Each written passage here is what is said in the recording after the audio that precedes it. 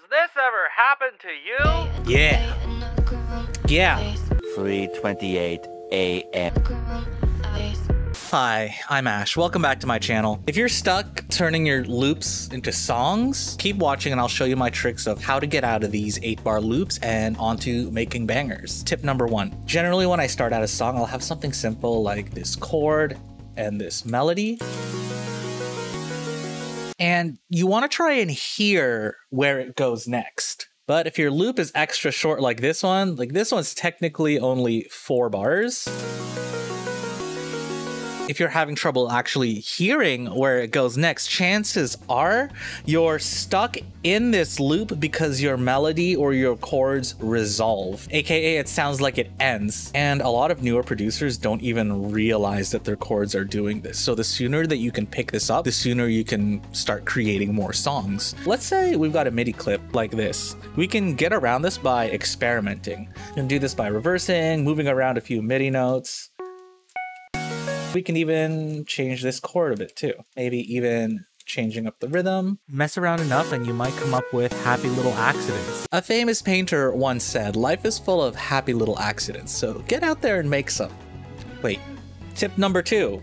You want to structure now, not later. Now that you've reduced the resolution, you can try to see where the song goes. And what I do as soon as I hear this is I'll immediately make sections. So using Ableton's notes feature and locator, you can start breaking stuff up. So I can like call this drop and I'm gonna set aside 8 bars here, call that build up. And you do this even if it's as simple as verse, build up, drop. And what I'll do is I'll maybe take some of these, let's assign it to a new instrument. Like, let's make this my verse. Even for a build-up, I'll just use a lazy build-up sample just to structure it out. And then we have a bit more direction of where the song goes.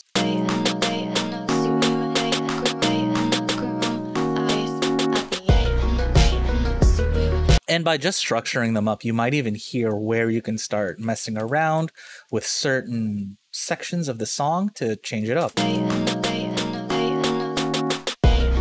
It's about getting that flow state going. Your natural instinct might be to layer these songs. Let's say like, oh, we'll add a hi-hat and working vertically throughout the loop. As computer music makers, we tend to add to what we're currently doing instead of moving forward. At this stage, you want to avoid layering and working forward instead of working down, I like to say. So even extending this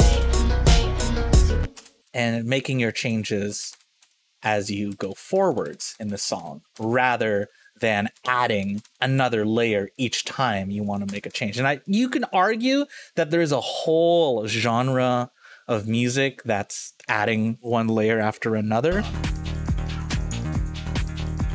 But even that is structured. It builds on itself as the song continues to go. Since these artists are making this type of music on the spot, it sounds like it's progressing rather than you sitting in your DAW looping every 30 seconds and having it not change. Even try making that the structure where you add a new element with each 16-bar loop. Plus, if you're afraid of commitment like me, you don't even have to worry. We're living in the digital age now. You can make crazy change. And if you don't like it, you can just go back or change something else. But having that initial structure will just help your song come together so much faster. Tip number 3, the aha. Now, I said avoid layering, but once you have the song mapped out, even just a little bit, you can start testing out other elements to see if they work in the context of your song. Because as you start introducing certain things, like how I did with this vocal chop, you're gonna come up with that aha moment. That element will just kind of pop out. And you want to lead somewhere with it. Kind of like there's... Yo! That's... Yo! But if you're still having trouble, I like to play around with Ableton's effects. So you can take a loop like this. I can Control J, consolidate that, make a new MIDI track with Simpler on it, bring in that sample, set it to slice mode. And then you can play around with the MIDI keyboard on it.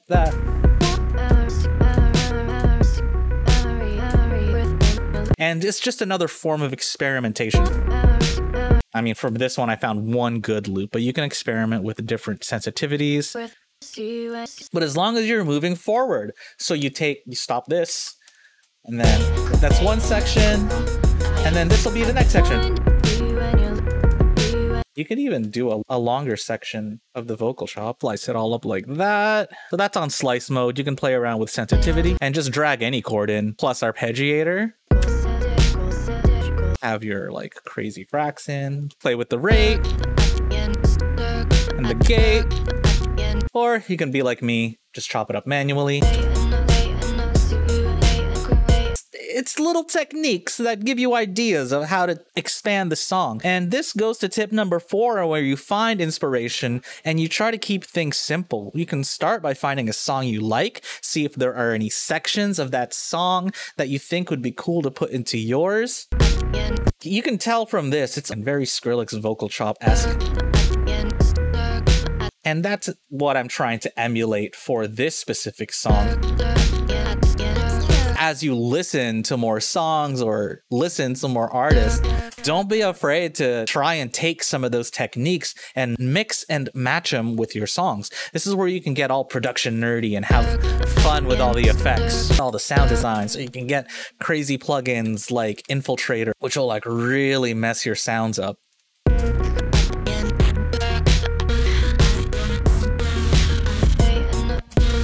Stuff like this is just freaking crazy.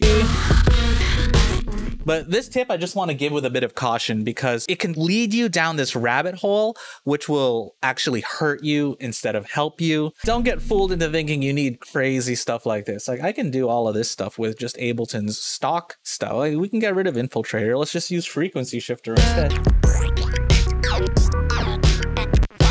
And you're just doing fun stuff, right? You're not trying to come up with any crazy thing. You're just putting stuff on, turning knobs. This can lead to momentum, and that's what you're trying to get. So putting delay on a crazy feedback. And just really getting wild with the actual production side of stuff. Don't try and convince yourself that you need a plugin to break out of the loop. Try to focus on structure a bit more rather than being stuck in your loops and using a specific plugin to get out. You're using each plugin in different sections in order to build out that song more. Because if you get stuck in that rabbit hole, your bank account won't be happy about it, and your hard drive's just going to be full of 30-second ideas. I'm talking to you, Ash. Which leads to tip number 5. As you're using plugins to build on these sections, you can use it to create dynamics and transition. This especially helps when switching sections. You're supporting all the foundational elements like your chords and your melodies, and using these different plugins and effects to move from one section to another. For example, I put the auto filter on the build-up here, have it automating up in the build-up. And then I'm also automating the vocoder here to turn on as soon as the drop hits. Another cool thing you can do, take this section, let's reverse it. Or in another section here like this, let's take another vocal chop, put it at the end here, reverse it. Just to move it into the next section. This can be done with sweeps and filters, impacts, things to just make transitions smoother. And the smoother you can make transitions, the more sections you can move between. And that is getting you out of that 8-bar loop. This kind of goes back to tip number 1 as well, where you're trying not to have everything resolve as much as possible. So even just taking a bit of silence there.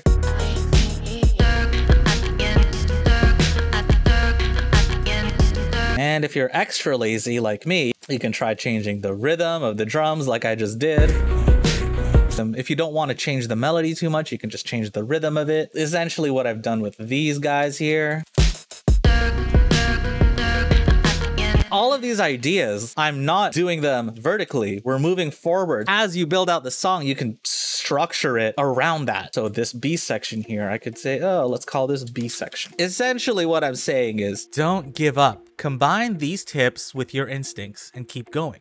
You love making music. It's your passion. And even if you know when to stop because the thought of spending hours trying to make this loop work gets you down, don't get discouraged. look at it as practice and use what you learn in these sections for your next song. You seen that show Queen's Gambit? It took the person 30 freaking years, 9 rewrites, and multiple rejections from studios before it became a gigantic success. So whatever you're working on, keep going. Maybe go out, take a walk, listen to some other music, find that inspiration, touch grass, but more importantly, like and subscribe if you learned something today. If you want to watch a video on making cool chords to start you off, check this video out here. Thank you so much for watching. Now go make some bangers.